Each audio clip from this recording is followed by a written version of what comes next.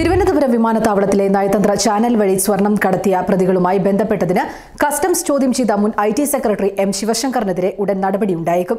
വകുപ്പുതല നടപടി ഇന്ന് തന്നെ ഉണ്ടാകുമെന്നാണ് സൂചന. അന്വേഷണ റിപ്പോർട്ട് ഉടൻ കൈമാറണമെന്നാണ് ചീഫ് സെക്രട്ടറിക്ക് കിട്ടിയ നിർദ്ദേശം. ബന്ധങ്ങൾ സ്ഥാപിക്കുന്നതിലെ ജാഗ്രത കുറവ് മുതൽ പദവി ദുർവിനിയോഗം വരെയുള്ള ആക്ഷേപം നിലനിൽക്കുന്നുണ്ട്. അതിന്മേലാണ് ചീഫ് സെക്രട്ടറിയും ധനകാര്യ വകുപ്പ് അഡീഷണൽ സെക്രട്ടറിയും അടക്കമുള്ള സമിതി അന്വേഷണം നടത്തുന്നത്. ശിവശങ്കറിന്റെ ഫോൺ രേഖകൾ ഉൾപ്പെടെ പരിശോധിച്ചതിന് ശേഷമാണ് ചീഫ് സെക്രട്ടറി റിപ്പോർട്ട് തയ്യാറാക്കിയിരിക്കുന്നത്. സസ്പെൻഷൻ സംബന്ധിച്ച് CPM നേതൃത്വവുമായി മുഖ്യമന്ത്രി ചർച്ച നടത്തി. ഇന്ന് തന്നെ ശിവശങ്കറിനെ സർവീസിൽ നിന്ന് സസ്പെൻഡ് ചെയ്യാനാണ് സാധ്യത. കസ്റ്റംസ് ഇതുവരെ ശിവശങ്കറിന് ക്ലീൻ ചിറ്റ് നൽകിയിട്ടില്ല. അറസ്റ്റിലായിട്ടുള്ളവരുടെ മൊഴി ഒത്തുനോക്കിയ ശേഷമേ ശിവശങ്കറിന് ഗൂഢാലോചനയിലും സ്വർണ്ണക്കടത്തിലും പങ്കുണ്ടോ ഇല്ലയോ എന്നതിൽ വ്യക്തത വരുത്താനാകൂ എന്നാണ് കസ്റ്റംസ് വൃത്തങ്ങൾ അറിയിക്കുന്നത്. ഈ സാഹചര്യത്തിലാണ് ശിവശങ്കറിനെ വീണ്ടും കസ്റ്റംസ് ചോദ്യം ചെയ്യാനുള്ള സാധ്യത കാണുന്നത്. അന്വേഷണത്തിന്റെ ഭാഗമായി ശിവശങ്കറിന്റെ ഫോൺ കസ്റ്റംസ് വാങ്ങിയിട്ടുണ്ട്. കള്ളക്കടത്ത് ഗൂഢാലോചനയിൽ ശിവശങ്കറിന് പങ്കുണ്ട് എന്നതിന് തെളിവൊന്നും ഇതുവരെയില്ലെങ്കിലും കള്ളക്കടത്ത് പ്രതികളുമായി ബന്ധമുണ്ട് എന്നതിന്റെ ഫോൺ രേഖകൾ പുറത്തു വന്നിരുന്നു. മാത്രമല്ല, വ്യാജ സർട്ടിഫിക്കറ്റുള്ള ഒരാളെ ജോലിക്കെടുത്തു എന്നതും ശിവശങ്കറിന്റെ ജാഗ്രതാ കുറവായി സർക്കാർ വിലയിരുത്തുകയാണ്. ഈ സാഹചര്യത്തിലാണ് സസ്പെൻഡ് ചെയ്യുക എന്ന തീരുമാനത്തിലേക്ക് സർക്കാർ എത്തുന്നത്.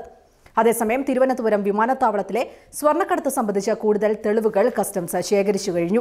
ഗൂഢാലോചന നടന്ന ദിവസം സ്വപ്ന സ്റ്റാച്യുവിലെ ടവർ ലൊക്കേഷനിലുണ്ടായിരുന്നുവെന്ന് കസ്റ്റംസ് കണ്ടെത്തി. സ്വർണം പിടിച്ച ദിവസവും സ്വപ്ന ഈ ടവർ ലൊക്കേഷനിലുണ്ടായിരുന്നു. രാവിലെ 9 മുതൽ 11:30 വരെയാണ് സ്വപ്ന ഈ ടവർ ലൊക്കേഷനിൽ ചെലവഴിച്ചത്. ജൂലൈ 1, 2 തീയതികളിൽ സരിത്തും സന്ദീപും ഇതേ ടവർ ലൊക്കേഷനിലുണ്ടായിരുന്നതായി കസ്റ്റംസ് പറയുന്നു. അതേസമയം സ്വർണ്ണക്കടത്ത് ഇടപാടിനായി പ്രതികൾ സമാഹരിച്ചത് 8 കോടി രൂപയാണെന്ന് അന്വേഷണ ഉദ്യോഗസ്ഥർ കണ്ടെത്തി. പ്രതികളായ റമീസും ജലാലും സന്ദീപും അംജദ് അലിയും ചേർന്നാണ് പണം സമാഹരിച്ചത്. ഈ തുകയ്ക്കാണ് സ്വർണം ദുബായിൽ നിന്ന് എത്തിച്ചത്. സ്വർണം ജ്വല്ലറികൾക്ക് വിൽക്കാൻ കരാറുണ്ടാക്കിയത് മൂവാറ്റുപുഴ സ്വദേശി ജലാലാണെന്ന് അന്വേഷണ ഉദ്യോഗസ്ഥർ അറിയിച്ചു. 7 ലക്ഷം രൂപയാണ് സരിത്തിനും സ്വപ്നയ്ക്കും കമ്മീഷനായി നിശ്ചയിച്ചിരുന്നതെന്നും അന്വേഷണ സംഘം കൂട്ടിച്ചേർത്തു. ഇന്ന് രാവിലെ 3 പേരാണ് കേസുമായി ബന്ധപ്പെട്ട പിടിയിലായത്.